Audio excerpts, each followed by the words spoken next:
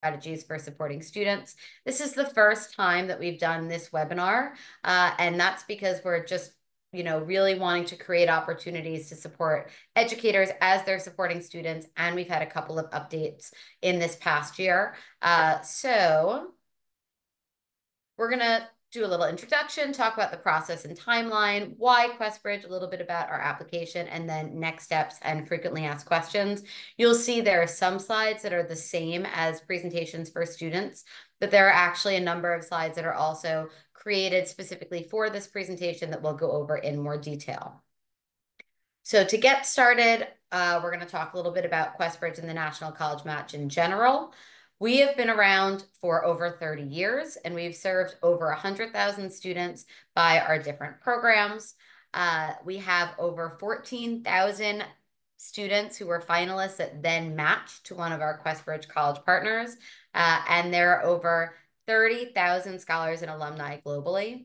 That number is a really big deal to me. I started with QuestBridge in 2012. There wasn't an official alumni network at that point, and the number of scholars were significantly smaller.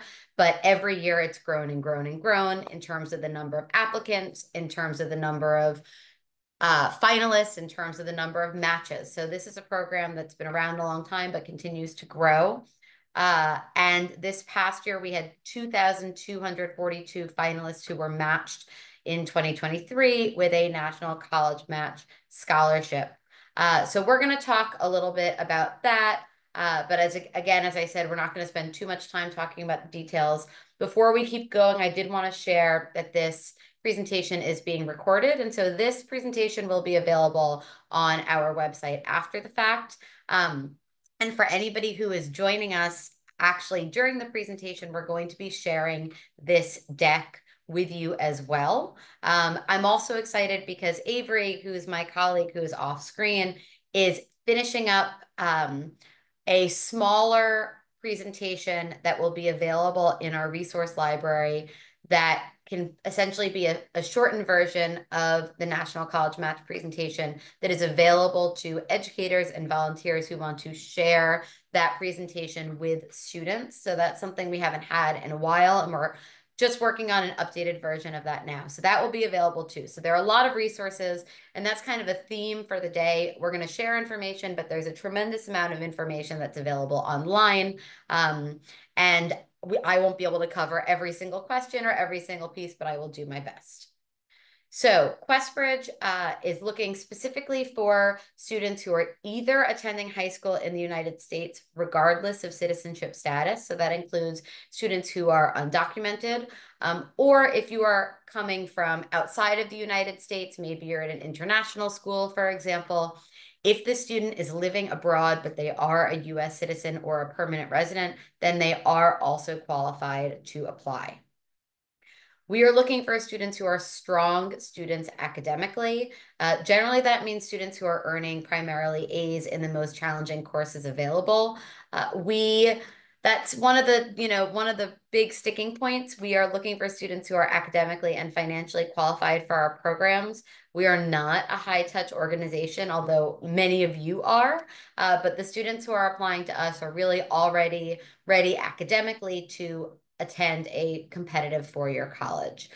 I share here a little bit about test scores. I will talk about that later, but I do want to kind of put a big asterisk in that test score 50% range. I'm sure many of you know, if you have not realized already, that in the recent past, so pretty much since COVID, when all of the testing requirements have changed, the number of students who are submitting test scores are much fewer. And it unfortunately tends to be students who are submitting who think their scores are very high. And so we have a lot of students who are not necessarily submitting test scores that actually would be qualified based on their test scores as well. So we're sharing the middle 50% testing range here, but it really is not, it is not the full picture. It is only one piece of the puzzle. When we are looking for applicants, students are not required to submit test scores to QuestBridge, and they also are not required to be in this range, but people like information, so we like to share some of that. We're also looking for students who have strong writing. There's an essay in our application, and the majority of our college partners also require some additional information as well. And then also intellectual curiosity. And as I said, being ready to attend a 4-year top college. Students who are a good fit for QuestBridge are not only eligible academically, but also financially. They really do need to hit both of these pieces. So we are looking for students who are typically coming from households that have an income of $65,000 or under annually for a household of 4. So we do adjust for household size, and it is important. We do really mean household size, not who is claiming who on a tax return. But we are looking for students who tend to be long-term low income, who have minimal assets or savings. They may have some extenuating circumstances that they can share in one of the additional information sections in our application, but they do need to be both financially and academically qualified. And then our application does have a lot of places where they can share more about their experience, about their situation. They also will be sharing information about their extracurriculars, any additional activities, any additional involvement, either locally or even broadly in their community. And then any additional responsibilities from their family, in their household, a part-time job. All of those things are components of the application that we're looking for students to share in their experience. And then one of the other questions that comes up often is that while the vast majority of our students are first generation, about 75%, that's not a requirement. So it is something that is a commonality, but you will not find that all the way across our applicants. Here are our college partners. We have 52 of the top colleges in the country. I always have to tout Cornell because that was my alma mater, and they just joined along with Skidmore in this past year. So this is the first year. They're going to be part of the National College Match process. But 2 of our original colleges from our first year are Amherst and Rice. So you'll see there are colleges all over the country. I would be remiss if I did not say that when I was applying to college, I definitely did not know about all of these schools. And I imagine even students of yours who are well-versed and ready to apply to college probably have not heard about all of these colleges as well. So I always encourage students to pick 2 to 4 of these schools to look up in a little bit more depth, even if they're not ready to commit to them, just to learn, because if you don't know about the school, you can never apply. All of these colleges are committed to meeting 100% of demonstrated need. It is one of the requirements when it comes to being a QuestBridge college partner. And you can find out about all of these colleges in more detail on our YouTube channel and then also on our website. So we're going to talk about the National College Match. That's really what we're known for. It's our main program. It is a full 4-year scholarship with no loans or parent contribution if a student is matched. One of the biggest pieces here is it involves consideration for early admission for up to 15 college partners at once. I'll talk a little bit about that process in a few minutes. Our application is free. So one of the biggest kind of tenets of QuestBridge is that we don't want students who are academically qualified to not apply to colleges because of the financial restrictions. So by having our application be free, the students can cast a wider net, can apply to colleges that maybe they haven't been able to visit, or maybe that are farther away, or maybe that they haven't heard of before, because it is free to submit the application through our QuestBridge portal. The application is designed specifically to highlight the unique story and background of our students. There are multiple opportunities to be considered for admission. I'll talk about that further. And for any student who is accepted as a finalist and then ultimately enrolls in a QuestBridge college partner, they are part of the QuestBridge Scholars Network. And if they graduate, when they graduate, they'll be part of the Alumni Association as well, which is now a very robust network all throughout the country. So this is a quote. This is a new quote that we just pulled from a student who matched this past December. He shares that before QuestBridge, he was not certain about his college plans and he didn't know where he would end up. And it was thanks to his counselor who trusted him and told him about the program and completely changed his perspective on going to college. And then it talks a little bit about QuestBridge too, but the piece that I want to share here is I was reviewing quotes for this presentation, and over and over and over again, students were saying, I heard about QuestBridge, but then my counselor made me realize that it was a real program. I was interested in colleges, but my counselor told me about this way to apply without having to pay additional fees. I had gotten a brochure about QuestBridge, but I didn't know if it was legitimate. Over and over, and you can replace counselor with teacher, you can replace counselor with community-based organization. Over and over, these were quotes that were coming up under one of our surveys that we had sent to students.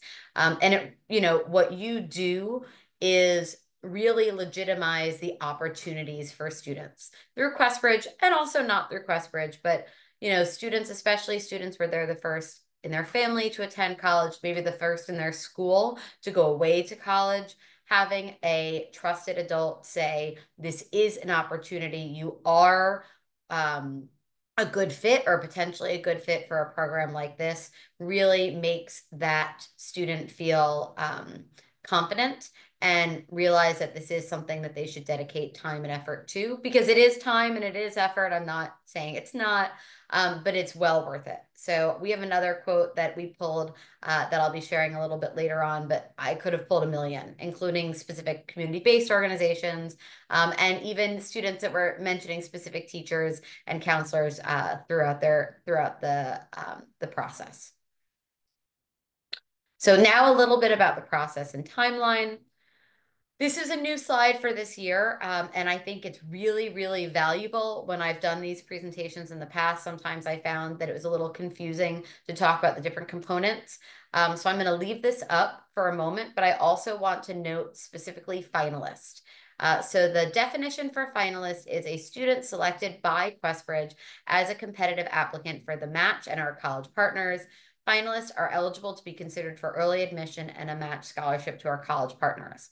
The piece that's not there, which is supremely important, is that when a student is selected as a finalist, they are selected solely by QuestBridge and have not yet had their application read by any college partners. So when a student is selected as a finalist, it means we are saying they are a good fit to move forward with our program. And if a student is not selected, it simply means that they are not a good fit to go forward with our program through QuestBridge. It definitively does not mean that they are not necessarily a good fit for our college partners, or even that they would not receive aid from our college partners, but that they cannot move forward with QuestBridge. So I shared, we're going to be sharing this recording, so I'm going to keep on moving. But that piece in particular is something that is always quite confusing. And we're going to do a timeline, which will help with this a little bit. So matching is an early application. It is a binding admission to a college partner. It's one of the pieces that students get stuck on all the time. So I do want to reiterate, it is binding if the students are ranking colleges. It does come with a full 4-year scholarship. The idea is to take the larger financial considerations out of the program or out of consideration while the students are applying. It will include additional funding, obviously for tuition, but also books and supplies, housing and food and travel. And in a little while, we'll go through an example of an actual match package. The match package has no loans and no parent contribution. It's one of the tenets of being part of the match package. We're at the very end of August. So our application is already open. It's been open for give or take a month. Our application closes on September 26th. When students submit an application by September 26th, they're submitting a full college application, and what they are submitting, if they are accepted as a finalist, will be going on to the college partners. One of the pieces that's a little bit different this year, which is in my update, but I want to share it here too, is for the first time we are sharing upfront that the application is due on September 26th, but the teacher recommendations and the school report from the counselor are due by October 3rd. And I do want to be very clear about this. There is no extended deadline after October 3rd. In the past, we had kind of a courtesy week. Instead of doing the courtesy week, we are just straight up saying from the beginning, the application is due on September 26th for students. Teachers and recommenders and counselors have until October 3rd to submit their recommendation or their school report, but that is a hard deadline. And after October 3rd, we will not be accepting any of those materials. So please make sure if you can do it earlier. It's horrible when we respond to emails after that deadline and educators say, I forgot there was an emergency in the family. We can't accept things later than that. So please, please, if you are not going to be able to submit by that time, let the student know they can find somebody else. On October 10th, students need to submit their rankings. So students are not required to rank schools. The vast majority of students do rank schools, and it is the only way to receive that full 4-year match scholarship. But it is not a required component of our application. You'll notice that that due date is before students are notified if they are a finalist or not. So by October 10th, students need to rank schools. That's 2 weeks after the application deadline. So students right now should not be planning on determining what school they're ranking or not. They should be working on the application and be worrying about the ranking order and all of that in the end of September, beginning of October. We notify all students as to whether they are a finalist or not on October 16th. As you can see, as I mentioned, that's after the ranking deadline. Students do have an opportunity to update their rankings and reorder rankings or remove colleges. So it's better to include a school on their ranking and then remove it. But they need to submit those rankings before they find out if they're a finalist. On October 16th, if a student finds out they are not a finalist, that means that they do not need, they're not committing to anything. They can move forward with their own application process where they want, likely if they had ranked a school number 1 or number 2, that's where they're going to plan to apply ED or EA, that we want them to do that research, but they are no longer required to move through with the QuestBridge process. Avery is going to put a link in the chat.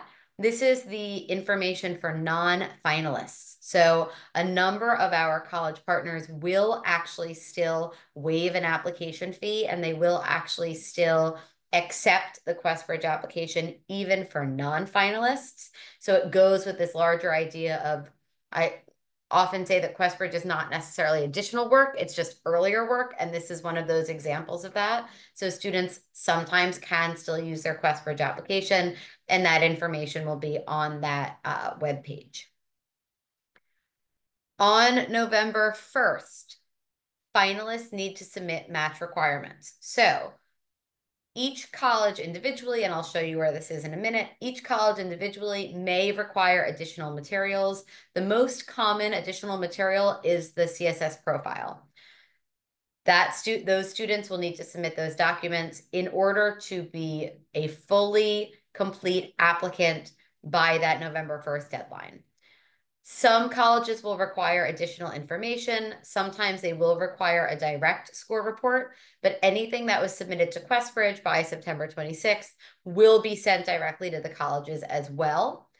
If for some reason you are not able to get in your teacher recommendation or your school report by that October 3rd deadline, when educators reach out to us, we share that they can submit that material directly to the colleges as well. All of that is due by November 1st. And I'll show you where that is in a few minutes. Match day is December 2nd. So any student who ranked a college partner will find out on December 2nd if they were matched or not. Everybody gets a notification.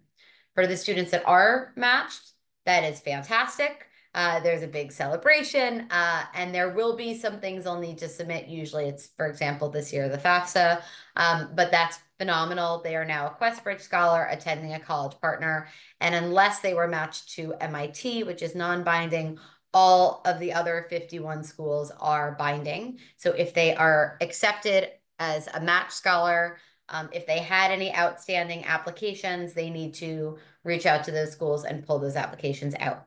If they are not matched, they are definitively not rejected. These students, the school still read the application and the school said, hey, we're not ready to match with the student at that moment, they are essentially deferred. And I do say that essentially because it varies a little bit from one school to another, so that is important. But they are very much not rejected. And there are additional admission opportunities, which I'll share in a few minutes. And the student should have a next plan if they are not matched. On December 9th, the regular decision form is due. So if a student is not matched, all the schools that they ranked, that's a binding component. Regular decision is not binding, so that's when they would cast a wider net. They would fill out this regular decision form. It will have all of the information of what they would need to submit for regular decision. And then their applications will be sent out for regular decision. That is the time when they would be applying to additional non-QuestBridge colleges as well. And then they'll wait for the spring to find out where they're accepted. Regular decision is not binding. It does often come with excellent aid, really because our students are accepted as finalists because of their financial qualifications as well. Regardless of how the student is accepted, if that student was a finalist and they ultimately enroll in a QuestBridge college partner, they are a QuestBridge scholar, and they can and should fully immerse themselves in the opportunities at each of the college partners. So I'm going to show you on the next slide. I just want to give you a little precursor because I'm really excited about this. I mentioned that there are multiple opportunities for admission and that there's a lot of information on our website. So, I'm going to show you in a couple of slides. I got a little mixed up. This is a new slide that we set up specifically for this presentation. So we often get questions about how are educators involved in the process. So right now, you can be referring students. As I mentioned way in the beginning of this presentation, your referral is really important because it helps to legitimize the value of QuestBridge and applying to competitive colleges. We get that information and then we share that with the student and we share a link where they can start their application. If you are a community-based organization or you're working with students, maybe not as the official recommender, please follow up with students to make sure they've connected with their teachers to write recommendations and connected with their counselor, if it's not you, to make sure that they can fill out a school report. And that they've requested that information from their educators, ideally first by asking them if it's okay for them to be a recommender, and then following up to make sure that they received our link. If a recommender has been registered and that link hasn't been received, the recommender should reach out directly to educators@questbridge.org with the student's information, and we can send that link immediately to the student. Immediately to the recommender. If you are a counselor and you have been registered to write the school report for the student, the school report is a required component of the application. We also request that you submit a school profile. We have thousands of students that are applying from all over the country, and that school profile really gives us a good idea about the student within the context of their school. So if you do have one, we strongly encourage that you submit it, even if it's a very brief version, just to give an idea of what classes are offered, a little bit about the background of the student body. That's very helpful. Counselors are welcome to submit a copy of the transcript and a copy of test scores. That's something where we encourage you to reach out and speak to your students. Ideally, you will submit a copy of the transcript because that tends to be a more official copy of the transcript that when we send them directly to the colleges, that's the type of transcript copy they're looking for. As I mentioned, test scores are optional, but they are strongly encouraged. And students or an educator can submit test scores, even if the student is then going to not share those test scores with specific colleges. So that's something the student can make a decision on. For all educators or supporters who are here, we encourage you to work with students to determine which schools they want to apply to, either to rank with that binding match or to apply to regular decision, or what they will do after they find out if they're a finalist or not. So kind of what's plan A, what's plan B, what's plan C, so that if they don't get the news that they are hoping for, then they have a next plan of attack. And then lastly, counselors, when a student is submitting their rankings, they're also going to submit a match agreement form. And that is something that needs to be signed by a parent or guardian and also the counselor. And that is to ensure that if a student is ranking 15 colleges across the country, that they have talked through that list with their parent or guardian and then also with their college counselor, mostly because it's binding, right? So we want, if a student is going to be ranking those schools, we want the student and the important people in their lives to understand that that is a binding commitment, and also to understand what additional components the student might need to submit during the supplemental materials phase. So when a student is ranking schools, they will create a list of up to 15 college partners that they can be considered for early admission and with the match scholarship. The colleges will review all of the applications concurrently.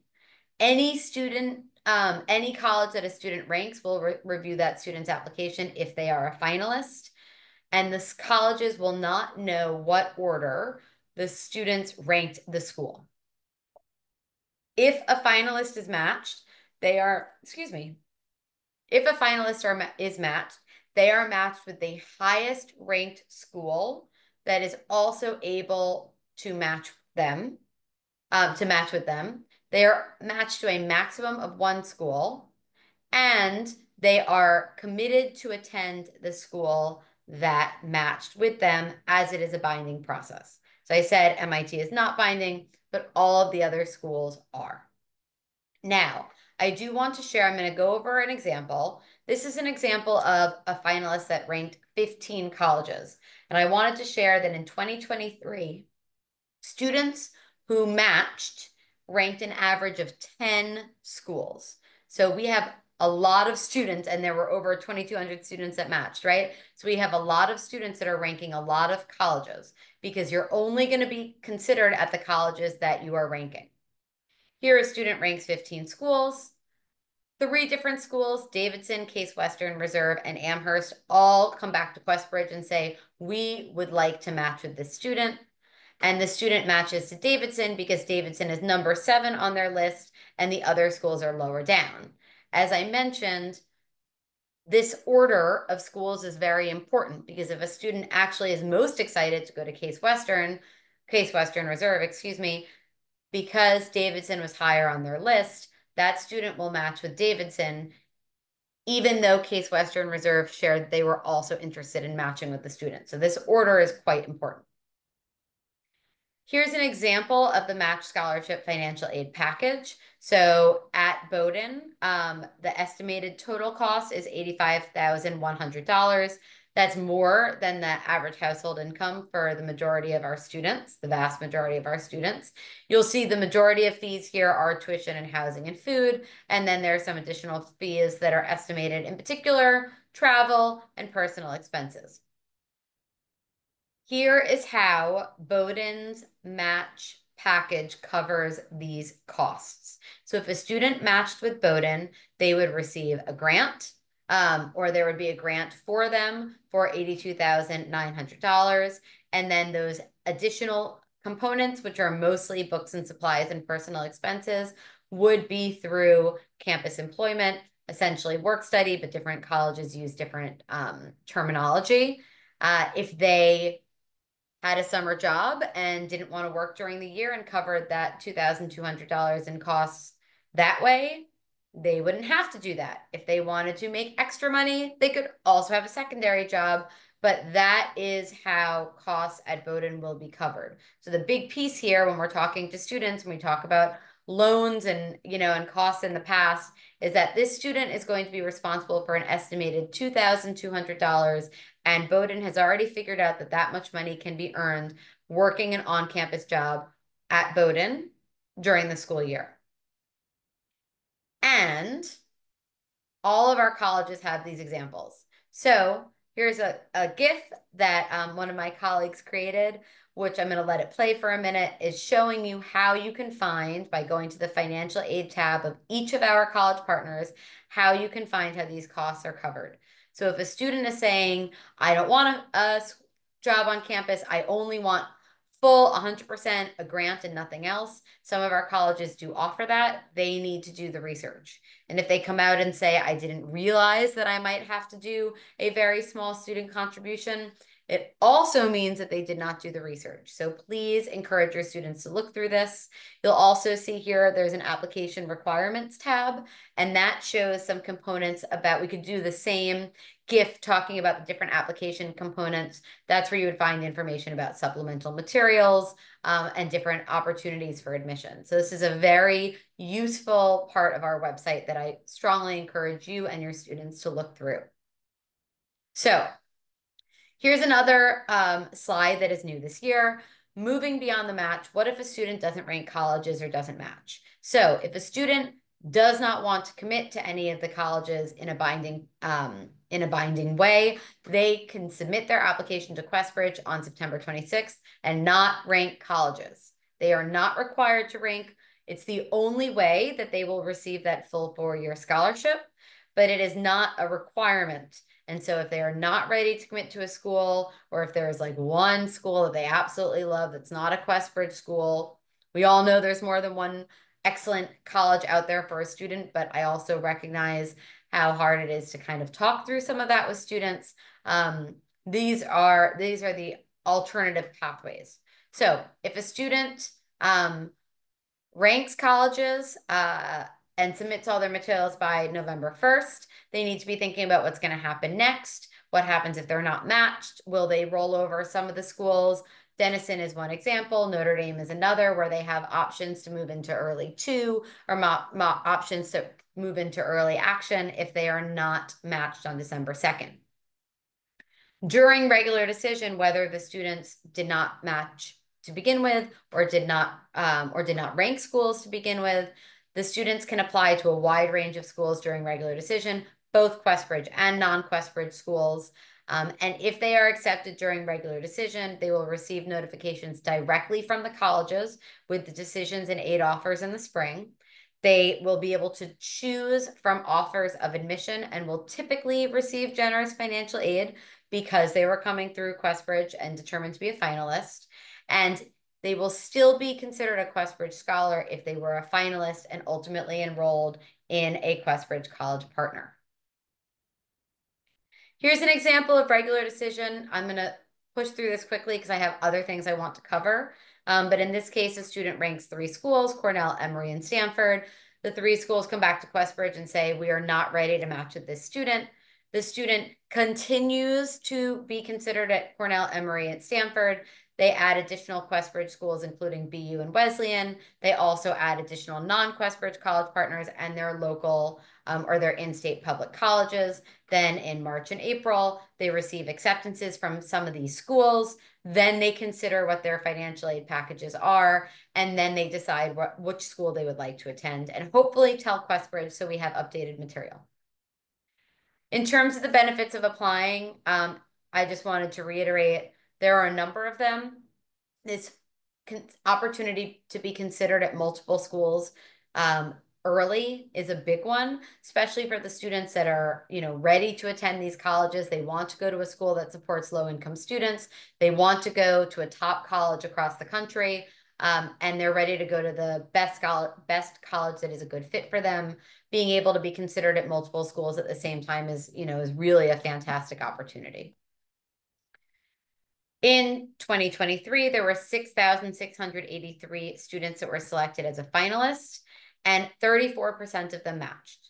So when you think about the acceptance rate of all these individual colleges, that's like tremendous, right? As I mentioned, of students who matched, they ranked an average of 10 schools, so they were really casting a wide net of where they would be considered at. And then at least 40% of those who did not match then went on to be admitted to a QuestBridge college partner through regular decision or another admissions process. And that number might actually be higher because some of that is based on student reporting. So I'm going to put this on really quickly. I'm not going to do a poll. I just want to kind of check for understanding. Way back in the day, was an elementary school teacher. Think of this as not an exit ticket because we're not done yet. But if the question was, are students required to rank colleges in order to be a part of QuestBridge. The option choices, yes, they have to rank.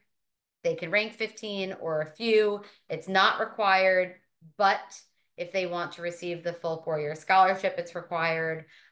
Or they do not have to rank colleges right away. They can wait until they find out if they're a finalist. And the answer is C. They do not have to rank schools, but if they want to be matched, that is the only way to do it with that full 4-year scholarship. And they must submit their rankings by October 10th. Another piece here is, why is it important to consider match requirements when considering a ranking, creating a rankings list? So some schools have additional materials through their own portal that the student needs to submit. Obviously, each of those additional schools having additional materials will take more time. So it is something that students should consider. And that's because match requirements may include the additional materials, and they want to think about how much time they have from up until November 1st, right? Especially after that October 16th notification deadline. And in some cases, it is additional materials that an educator might need to submit as well. In particular, if there were materials that were missing from a student's application, or if the school requires, for example, an official transcript. If a student does not match with a college partner, hopefully you know the answer to this already. Because matching does not mean no, because not matching does not mean no, they can and should explore multiple admission opportunities, including early decision or QuestBridge regular decision. So moving along, hopefully this is all information that everybody here knows, because this is an update, right? This isn't an introduction to the National College Match. So I'm just going to put this out here. QuestBridge application is a full application. It includes all the info, but it also includes all the financial information. We're looking for 2 teacher recommendations from core subject teachers, 1 school report. Students submit a transcript for their 9th through 11th grade grades, and then self-report 12th grade. We encourage them to submit standardized test scores, any honors, all of their extracurriculars, or the most important ones if they have a lot.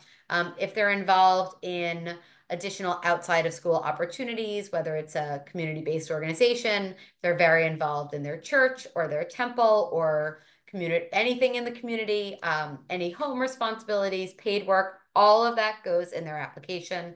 There are multiple situations where they can share additional information if it doesn't fit, right?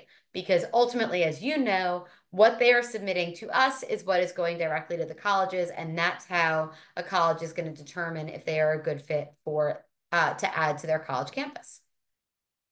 Some changes to the 2024 National College Match. There is 1 800-word personal essay. Students often reach out and say, can I reuse an essay from something else? The answer is, does it answer the prompt in our essay, right?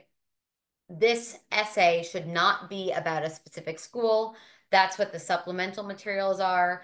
And this essay should be how a student is presenting themselves, because this is what QuestBridge and then ultimately what the individual college representatives are going to read to help determine if they want to admit that student to their school. There is no more college preparation section. So if a student is really involved in a community-based organization, they should include that under that activities or in the additional information section.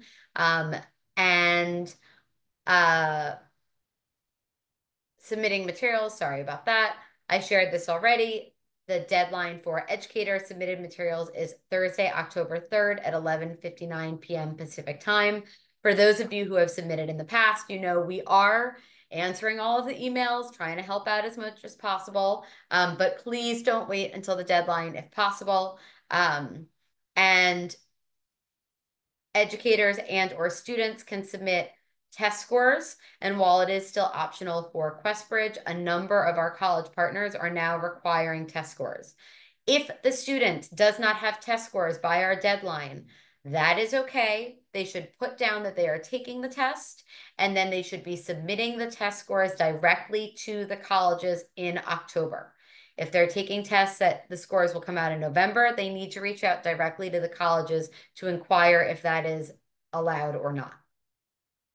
And then there is an optional video. This is completely new for 2024. It is up to 90 seconds and it will be shared with the colleges. We got a really good response. Students seem to really like it. They can use it. They don't have to use it, but they do need to understand that whatever they're submitting is being sent to all of the colleges and will likely be therefore seen by many people. So they want to be thoughtful about what they're presenting and how they're presenting themselves. This is a little bit about the community, but I want to push through. I do want to point out that we also often get questions about if a student is financially qualified, why should they apply to QuestBridge? And the answer is that there are a lot of benefits that happen even after the student enrolls in the college partner and even after the student graduates, including now we have a grad match program. We have opportunities for internships and volunteer programs, and all of that is for QuestBridge scholars and alumni that had to come through QuestBridge. So it's something that is worthwhile not only for now, but also in the future. I wanted to share this. I loved this quote, and it just really shouts out multiple educators. I don't know if Mrs. V or Mr. F, if you're from Hastings, Nebraska, Braden shouted you out.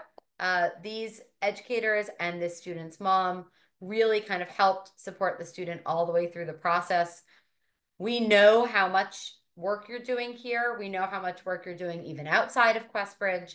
But as I shared before, over and over, students come follow up and say, these educators are helping me. These educators are supporting me. They let me know that I can do it. They're giving me feedback. They're helping me through the process. That effort is really, really appreciated. So thank you on behalf of Braden, but also on behalf of QuestBridge.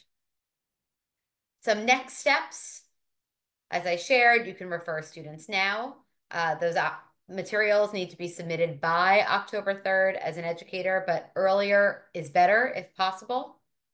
That signed rankings form, if you are a counselor for a school counselor, please make sure that that student has their rankings form and everything is submitted by October 10th. That is a hard and fast deadline, just like the October 3rd deadline.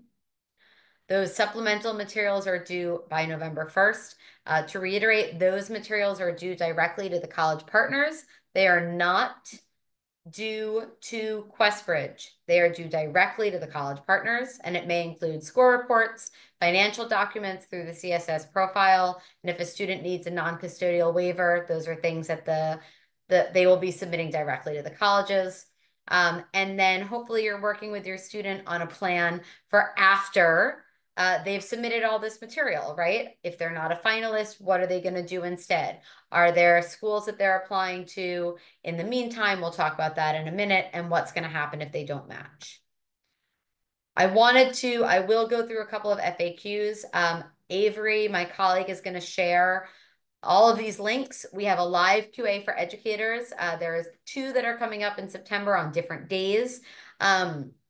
You can always reach out to us also, but it's literally questions and answers. And honestly, we have many students that come to these and not as many educators. So pop in, say hello, ask your question. I want to shout out, I don't really use YouTube for anything else. And in fact, I have elementary aged children who I actively discourage from using YouTube. But our YouTube channel is flush with information, not only for applicants, also for educators, also for any high school students looking to learn more about the colleges.